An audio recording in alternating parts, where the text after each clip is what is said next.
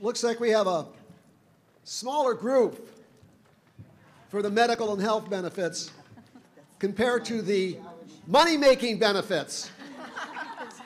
Why am I not surprised?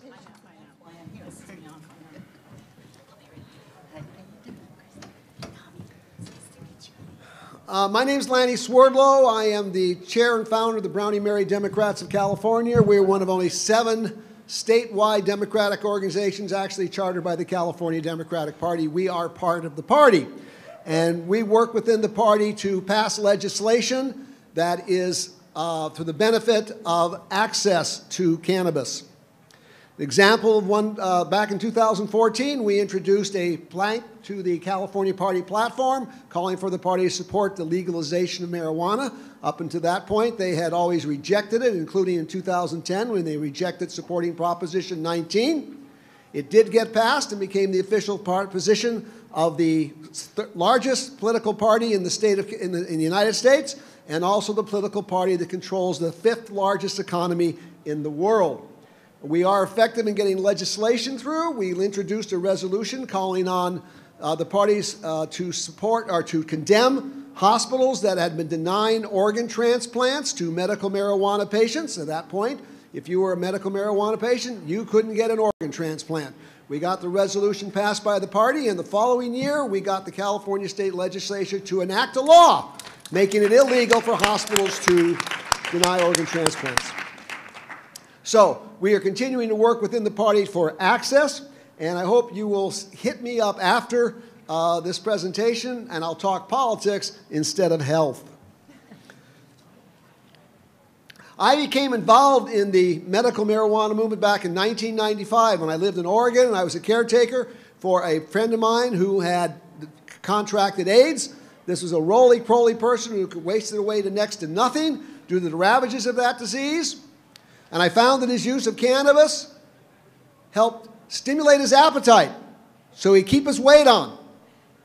Back then, they were taking a literal cocktail of medications. He had 20 different medications that he's taken, all kinds of horrible negative side effects.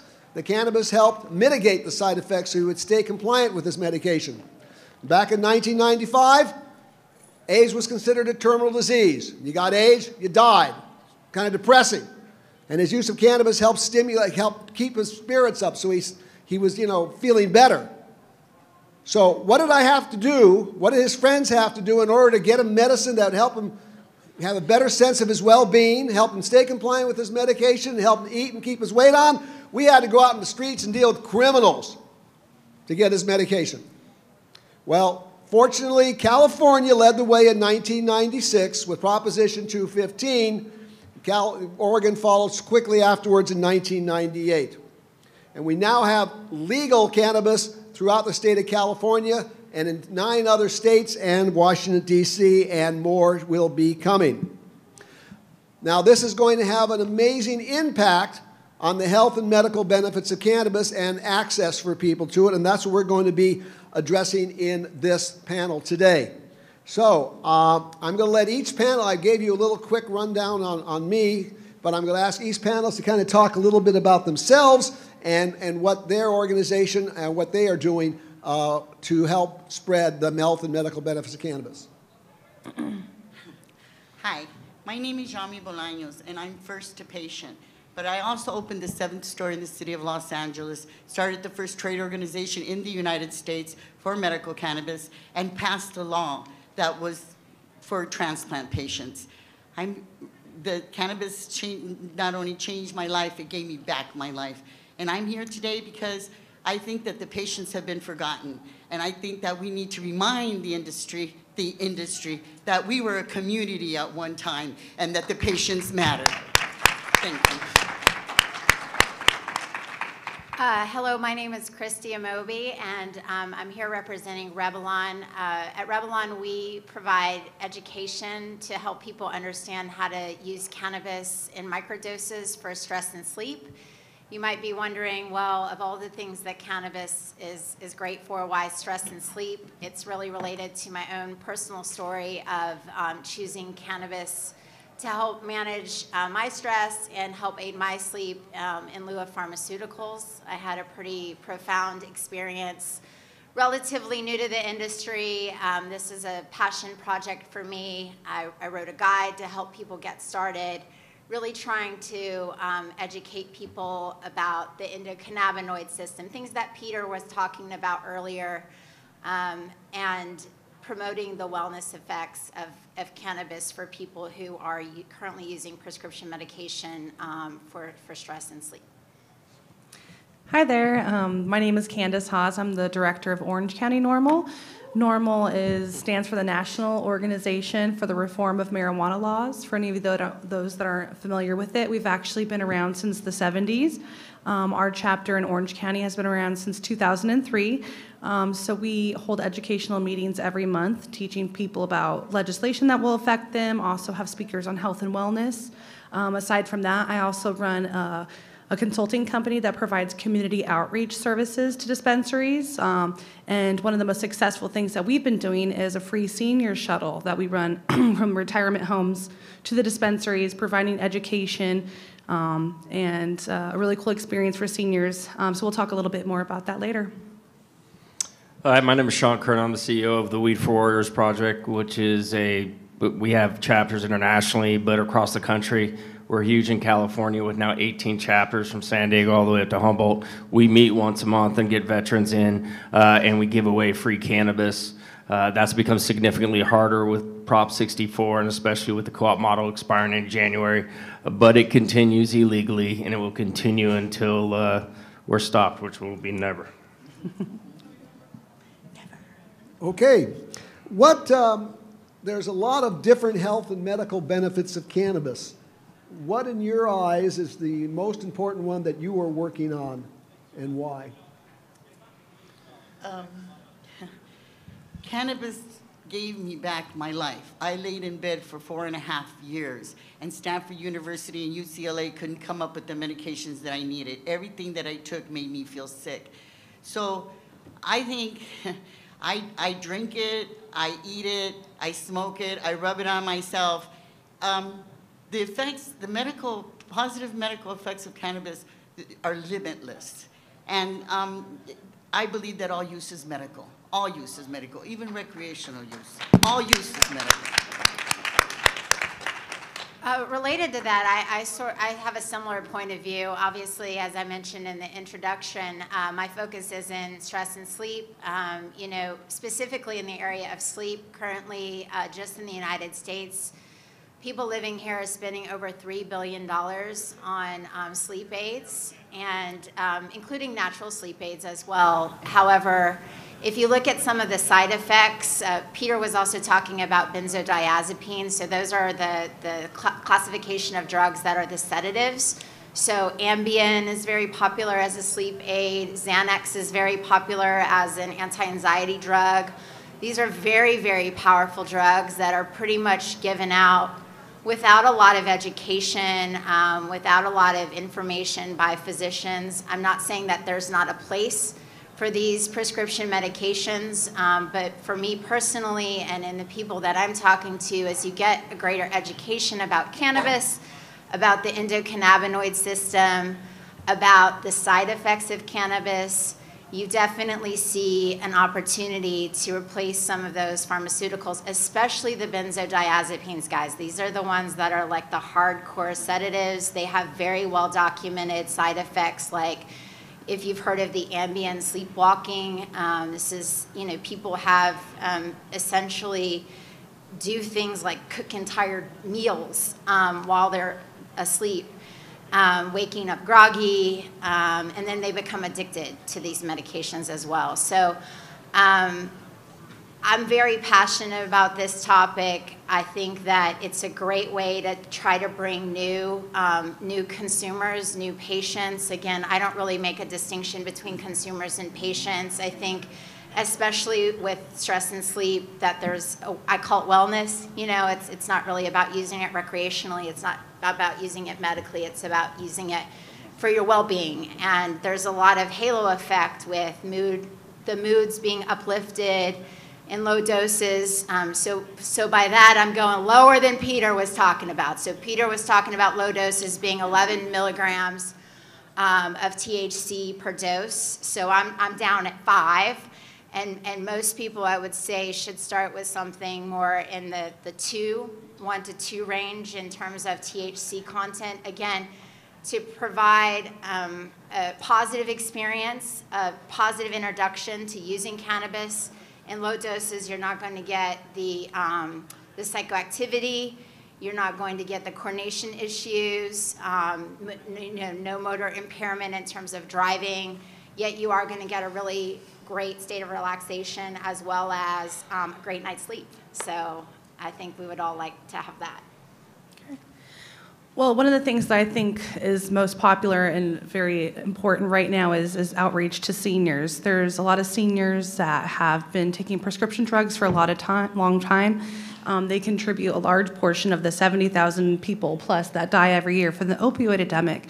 They also have concerns for falls and trips and broken bones and stuff like that. So I think that's why seniors right now is one of the biggest emerging markets. If you were here earlier for the EASE presentation, he said that the numbers of seniors using cannabis is up 25% right now, and that seniors are 49% more likely to replace their prescription medicines and over-the-counter medicines for cannabis. So that's why I really love working with this group. They're very open and willing to hear. Like, we don't have other groups of people like soccer moms or anyone that's really that open to learn something new, which is kind of contrary to what you'd think. These people grew up before the liberal times. They wouldn't be as open to it, but surprisingly, they really are. Especially if you come and meet them in a place where they're comfortable. Come to their senior homes, offer them an experience with their peers to learn, to visit. A lot of seniors come on the senior shuttles that we do for Bud and Bloom and Modern Buds, with no anticipation of, purchasing a product, just, coming to experience it and learn. And sometimes they'll leave with something to replace a medicine that they're taking and, come back with a really good report. So really love working with this group. Price is something definitely that affects them a lot. They all live on fixed incomes. So it's surprising. I even saw recently at one of my senior shuttles is that seniors are even sometimes willing to go to the black market to get their medicines. So those that we think, are the most law-abiding want to follow all the rules. The price really does mean that much. And we want to make sure that it's available to those people that need it the most, the senior, the seriously ill, and of course our veterans. Lanny, can you repeat the question again? Oh, the question is, what do you think with what groups that you work with is the most important health medical benefits of cannabis? I look at it from a risk aversion standpoint with the veterans. Understand this is a substitute to opiates. It's a substitute to benzos we've talked about. It's a substitute to the antidepressants that come with suicidal inclinations. And so when we're talking about the suicide and overdose epidemic that we're seeing throughout the country, which the veterans are just a part of, it's not just veterans, it's a substitute. It's a substitute we need badly. We need access so people can make that free choice, as was said earlier. And even at the American Legions, a lot of the veterans go there and they're drinking and they're smoking and, they need a healthier alternative. Right. But that gets into the cultural aspect of how we view it versus the reality. My take on it, I'm a registered nurse, and I don't think I ever worked a single shift at a hospital in which I wasn't taking care of somebody in a hospital bed, at least partly due to their use of alcohol. And I consider that to be one of the most important medical and health benefits of cannabis because it is the only effective substitute out there for alcohol use. People like to alter their consciousness. They seem to like altering their consciousness so much, I think there's a genetic predisposition for people wanting to alter their consciousness. And we need to give them something else. And that something else is cannabis. All kinds of studies have shown that when cannabis is easily and widely available, alcohol consumption goes down. And that is a very beneficial thing for the health and safety of our communities. This country spends $200 billion a year from illnesses and accidents to loss in productivity due to the use of alcohol. We've got to let people want to celebrate, people want to party, people want to socialize, let them use cannabis. And my idea is been wanting to start kind of a little health group organization made up of nurses and doctors, that to convince doctors, when you go to your doctor for an appointment for any reason, at the end of the appointment, the doctor asks you, do you use alcohol? And if you say yes, the doctor says, well, what do you use it for? He says, oh, you know, after work, parties, this kind of stuff. And the doctor says, well, let me give you a suggestion. The next time you want to relax, the next time you want to celebrate, the next time you want to socialize, use cannabis instead of alcohol. And you know what? If a doctor tells that to you, they're going to consider it a lot more likely. And we can reduce the consumption of alcohol in this country dramatically and improve, like I say, the health and safety of our welfare of our communities, reduce all the alcohol-related diseases from pancreatitis to liver disease to brain wasting away. It's tremendous. It's a horrible situation, and cannabis is truly, truly the only alternative. Abstinence from drinking? No, that's not going to work. We tried that with prohibition. Didn't work. But if we give people something else to use and the medical community is telling them to use it, we can reduce alcohol consumption. Could I make a couple of comments about alcohol? Sure. Yeah. Related to that. Especially if it's negative. Yeah, yes, it's all good. I've been also talking about that in terms of low dosing as an alcohol substitute, or just you know, as taking a break. You know, you could take a break from alcohol. You saw that in the data that Peter had shown earlier. You know, people in their group of users saying there had been a 60% reduction in alcohol. A lot of new cannabis consumers do not understand alternate forms of administration, so they think that what we're talking about is go smoke a bowl. And there's actually really discreet ways, as many of you in the audience know, but you can all be ambassadors for this too, because there's a lot of misunderstanding. You know, tinctures, you can drop a tincture in a margarita mix and have a margarita at your next party and feel amazing the next day. You'll have a great state of relaxation. You'll get that euphoria that you feel from using cannabis. You won't have to smoke anything, and you'll sleep great, and you can go catch the 7 a.m. workout the next day. But I think that by and large, people, and I'm not talking about the people in this room, I'm talking about the people we're going to go talk to tonight, and our family members, and the people that we work with. They don't know that you can get cannabis in a gel cap. They don't know that you can get a tincture. They don't know that you can do a sublingual. Or patch. A patch, a transdermal. They may have heard about an edible, but usually if they've heard about an edible, they'll tell you about that awful edible story that they had, right? And that's because they were consuming cannabis in a really high dose and probably didn't have a very good experience.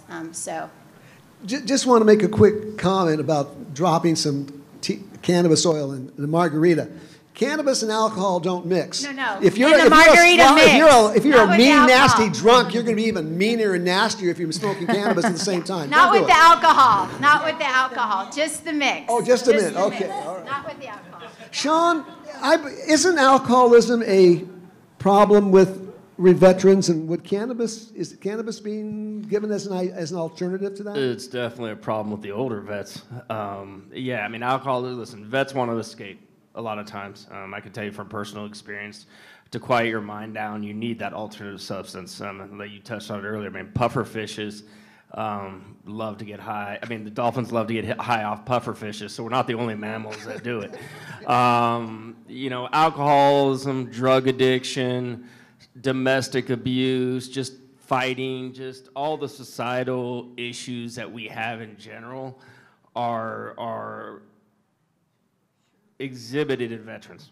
There are good veterans, there are bad veterans. We're just a sub-segment of the state, and there's over 2 million veterans in California, and I will tell you, the biggest impact cannabis has in the veteran community is on the kids, is on the spouses. It's on those people who live with those vets. I can tell you, my kids, and we joke, I mean, it was Christmas, and my parents were coming over, and the kid said, oh, you better go medicate Dad so you can tolerate him. The point being is it's a community and a family acceptable way to take care of things, much more acceptable than the reality of what's going on, not what people think is going on. Yeah. Couldn't agree more. I always like to, give them I always like to point out when I give my presentations that when the old man comes home from work tired and stressed out and has a couple beers, beats up the old lady. When the old man comes home all tired and stressed out and has a couple joints, he makes love to the old lady. That's the difference. Okay. Affordability. Affordability. How does that affect the health and medical aspects? Yes, Sean, you obviously want to talk about that one. The sad reality is Prop 64 has created two cannabis markets. Oh, yes. It's created a cannabis market for the privileged, and I don't mean that insultingly. I mean people who have disposable income, lawyers and doctors, a lot of people in Los Angeles and California. And then it's created a boom in the illicit market because you've decriminalized possession and use and advertised it. And so it is in everyone's interest to get everyone to move from the illicit market to the legal market, especially the patient because of the testing issues and the consistency issues and just education in general. And so when you talk about cost, it's about access. There is no bigger prohibitor for this market right now, bigger impediment than getting towards reality. And that means reality by which your consumer base, your clientele can afford to come to your shop. And that's a function of less regulation, less taxes, and so getting involved is very much what we have to do. Two bills that were just introduced last week in the state of California is AB 1536. And it's not just cost, it's just the reality that 80% of the state you can't even access cannabis geographically. And that's going to require cities and counties that voted for Prop 64 to establish licensed businesses. That's a direct attack on California's famous NIMBYism. And then we have AB 1569, which just got put out, and I just got off the phone earlier this morning on it. And that the other issue we have in California is defining medical versus recreational. The reality is it's all adult use. The only medical determinants is medical card absolutely nobody has gotten. I don't even know what the number, Eric, if you know what that is, or Lanny, if you know what the medical card. There's, with Prop 64, a lot of doctors that are giving out doctors' recommendations have closed their offices because most people are getting cards just to buy it and they don't need that anymore. So, right. So the card, the only advantage being a medical marijuana patient really is if you want to grow your own, you can grow more than 6 plants. But other than that, there's not much of an advantage. You do pay a little bit less taxes if you're a medical marijuana patient. You do pay a little less. And 15, well, no, here, let's hit on the medical card you get takes away the sales tax, which is about 10% on 35%. It's not as significant. Now we have a couple bills. One, Bonta's bill is trying to lower the excise tax from 15 to 12 or 11, I forget. And that's important, but I've told them that's not going to help much. But one thing that's going to help, and I don't like one part of it, but it is one good thing, is AB 1569, is we're directly attacking this medical card that's useless. You're going to go back to the old script. If you have a doctor's note or a script, you can remove the sales tax instead of getting the localized state ID card. Now, they're only agreed, we were supposed to open that up to everybody. The politicians only agreed to go with veterans who have service-connected disabilities. So we expect that to get passed this year, and then we're going to fight like hell to expand that because getting to the whole service-connected part of the veteran, not a lot of you know, but that's a whole other issue with the disability and how we classify things. So there's two bills coming up. And so to your point, cost is the prohibitive factor not only for patients, but for this industry to grow. Yeah. Because I can tell you right now, I can get cannabis anywhere in this state within a few blocks, and most of it is illicit market, and you have to give patients a reason to be able to medicate legally. Mm-hmm. The health part of it's okay, but it's not enough. I think one thing we're going to have to address is using some of these taxes to subsidize Medicare and 100% disabled patients like they do in Canada. I wish someone had brought that up, and Eric, I suggest we bring that up in Washington, following Canada's model. They give 3.5 grams of flower free to veterans, and I don't think it should stop at veterans. I think if you're a Medicaid or Social Security disabled person, it should be addressed the same way. But those 3.5 grams, if you just do the numbers, times 3.5 grams, which is an eighth, times 30, and you're getting up to $1,400 to $1,500 after taxes because we buy them in eighths. There's really no discounts. That's the cost of medicating for a disabled vet, and his 100% disabled veteran status gets him $2,900 and a little less than $3,000 a month. and he gets an extra like 50 or 75 if he has a kid or she has a child. And so there's really no money. So the problem is we've created a legal market. That market share size is very small just based on the amount of regulation taxes that you can serve.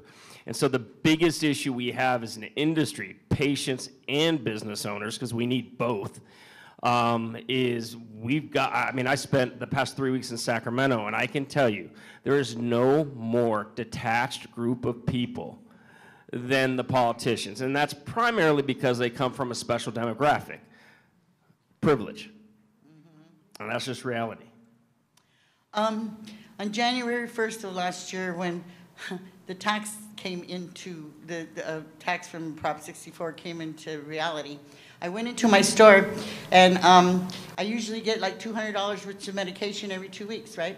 And they charged me not $200, but $276, and I almost had a heart attack, because that's the tax. In LA, it's 34%, so that's $34 for every $100. I couldn't believe, it made me so sad, because I know patients, real patients, that are not just using it recreationally, but need it, like I do, on an everyday basis. I consume at least 150 milligrams of THC a day, because that's how sick I am. That's how much I need in order to stay healthy. And if I was just a regular person that didn't own a dispensary, I could not afford to do that. And I think that that's immoral, because this industry was built on the patients' backs, and that tax was something that they gave to the state as a bribe so they would pass all the frickin' laws. And now everybody wants a cut of the pie, and the patients are forgotten. So yes, we need to change the taxes. Everybody should call. Last year, I stood in front of my store on 420 and told 1,000 patients to call their representatives and tell them the taxes were too high, because every person that calls represents 10 people. That's what I was told from all the times that I've done advocacy. I was kind of upset, because I remember standing in line and having people, you know, sign petitions so that it would be legal in the city of Los Angeles, and everybody would ignore us. Nobody wanted to participate. But now that it's costing them money, everybody was on the phone. So everybody needs to participate. Everyone needs to call and say, this is ridiculous, this is immoral. For patients, the tax should not be what it is. And going down to 12%, that's silly. Going up to 12%, yeah. That's just silly. That doesn't do anything. She was speaking about in Long Beach, the adult tax right now is 8%, and it can go up to 12%, Yeah. so almost 40%. It's ridiculous. You call your representative. You go and you find out who's representing you, and you call them and tell them this is ridiculous. You guys are making the illicit market grow. Yeah. Your tax is making the illicit and the outlaws grow. After all the years that we spent trying to be legal, and we begged, we told the city council in LA, let us jump through the hoops, like the hoops on fire. We'll jump through them. But this is ridiculous. This is killing the industry, the legal industry, and it's not helping the patients. And that's my biggest gripe about the whole thing, is that the patients are forgotten. The one thing that I might add about cost is that the cost of marijuana is too high. It's $1,000 a pound on the wholesale level. Can anybody else name a plant, an agricultural commodity, that in its raw form sells for $1,000 a pound? That's absurd. And the reason it's $1,000 a pound is because of the stupid regulations that restrict agricultural size. All these places are building these $1 million indoor facilities, which is not exactly very green. Instead, cannabis should be treated like any other agricultural crop, whether it's corn or tomatoes, and allow our California farmers to grow hundreds and thousands of acres of marijuana, just like they grow tomatoes in greenhouses. And tomatoes grown in greenhouses sell for $2 a pound. And if even a cannabis is 10 times more expensive to grow than tomatoes, which it's not, that makes it $20 a pound. And if you have to pay a 100% sales tax on $20 a pound marijuana, and you have to pay $40 a pound for marijuana, who the hell is going to bitch? No one. We've got to get the cost of production down, and that's only going to be accomplished when our legislatures undo all these crazy regulations, making it so difficult for our regular farmers who grow all the crops that feed this nation to also be able to grow cannabis. Thank you.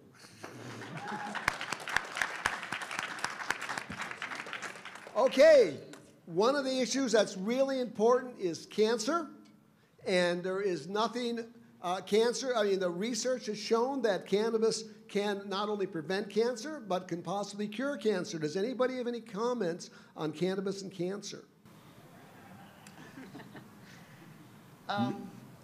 Yeah, look at it, a cancer survivor. I have been lucky enough to witness people who have, been cured through the cannabis use. I'm very skeptical when people say just use cannabis and don't use modern medicine, because I believe that, that you should do everything possible to help yourself, right? And cannabis can be a tool to get you there. But I've witnessed a lot of people, including myself, that have had a skin cancer situation that went away with prolonged use of cannabis oil. It cures cancer. I think it does well on skin cancer more than any other cancers, because that's what I've witnessed. But it does. It does. I am in awe of the plant. You guys, if you haven't realized that, the plant gave me back my life. I laid in bed for 4.5 years because nothing that Stanford or UCLA gave me worked. And then the first joint that I smoked, I had relief. So for me, and I've witnessed people come back. And myself, I'm with my skin cancer situation, so I truly believe that it does work on cancer. But I don't want to say that you should only use cannabis. I always say that you should use Western medicine as well, because you want to take all that you can to help you get through whatever it is. But cannabis is a very good tool. And there's people that say that only their use of cannabis has cured their cancer. Well, maybe so. Miracles exist. I'm one of them. I got a liver transplant 22 years ago, so.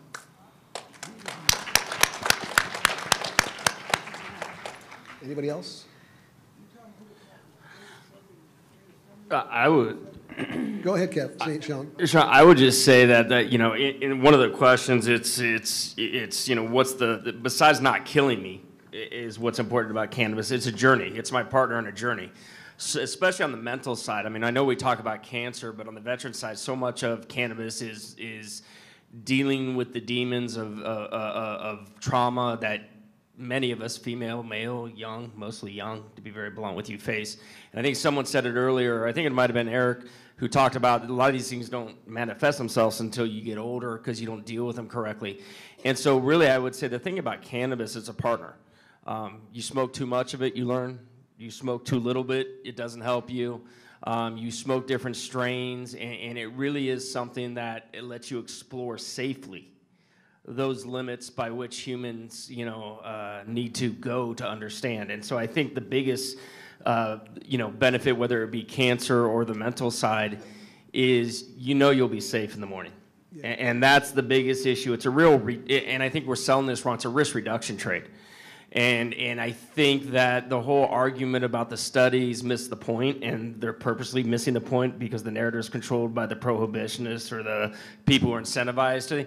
This is purely about, let's talk about the alternative substances we use and what those risks are. And that's alcohol, as you stated, but it's a lot more than that, illicit and legal. And so I think, the way cannabis needs to be looked at is it is of itself kind of like your own psychologist, your own psychiatrist who helps you explore yourself. And I have found that more successful than all the doctor's appointments in the world. I found that more successful, more healing, working with friends, fellow veterans, than any of the Western medicine that's been brought to the table. And that's not to discount it, like you said. I think there's a lot of important things of it. But it really is a partner. We've got just a couple minutes left. Is there anybody here who has any questions of the panel they might want to ask? Yes, ma'am. Speak up real loud.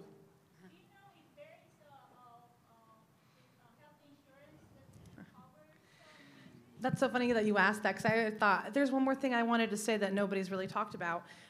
Just recently in Orange County, there's a group called Neomedic that has a program and research that they've been doing in Israel with seniors administrating cannabis directly and doing research and care.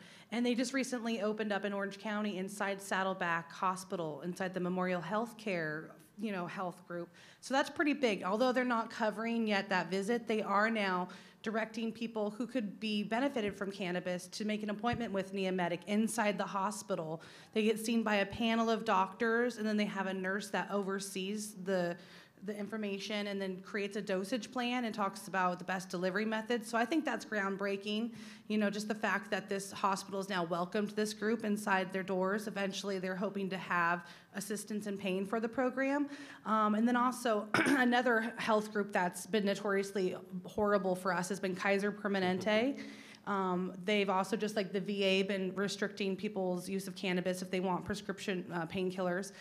Just recently, though, a couple months ago, they had Dr. Goldstein give them a presentation on cannabis. So that's great, so that we may start seeing these big healthcare providers opening their doors, because it would save them money down the road if they can move people towards using healthier alternatives than prescription medicines. Well, they would save, that's when, the insurance that you're supposed to be always worried about their bottom line, and if they were, they would be pushing cannabis tremendously, because when people use cannabis, they need far fewer prescription pharmaceuticals. We've seen study after study after study confirm that states that have medical marijuana laws and they have accessibility to cannabis, prescriptions, drug use goes way down, which would save the insurance companies billions. But it just shows you how reefer madness even affects insurance companies. Okay, any other questions? Yes, ma'am. For those of you who didn't hear, the question has to do with medical and the growing of cannabis that's free of pesticides versus organic and so on and so on. So anybody have an answer to that? Well, I think the testing standards are already higher than they need to be. It's already much harder to get a product onto the cannabis market than even to the grocery store shelves. There's a company, Cannacraft, that makes blueberries and strawberries under Satori. They had to go to France to get strawberries because they couldn't find any in the whole United States that would pass our cannabis testing levels. So just kind of wanted to provide that information. Yes, Sean. Yeah, I mean, you just hit on a hot button issue. I mean, where do you start? Do you start in the fact that what you just talked about, which is our cannabis testing, is such more strict than the food we eat? And in fact, you saw Harborside, one of their grows in the valley, they put everyone, we're going to go grow in the valley. But the dust drifts from all the heavy metal dirt and all the pesticides that spray on our farms, you can't pass your cannabis test. Or do we start with the fact that anytime you have a for-profit industry, people figure out a way to get around? I was just in Vegas at the Cannabis conference, and a bunch of vets bought flour, and they opened up as powdery mildew. They're supposed to test for powdery mildew. We had a lab up in Sacramento get popped, right? The thing.